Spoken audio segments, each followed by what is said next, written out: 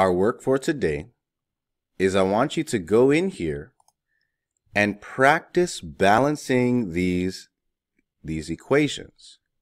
So we're going to go in, try to use none at first. So count the atoms. And if you get stuck, then go ahead and use the tools here. Okay.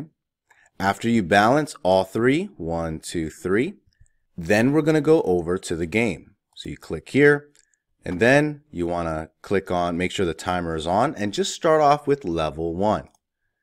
Go here and start adding coefficients and see how quickly you can actually balance these chemical equations. Let's try this one real quick. Actually, I'm going to get the wrong answer. And let's say you're like, okay, I think it's balanced. Click. Oh no. So you just try again. So go through this practice first, then play the game, and good luck.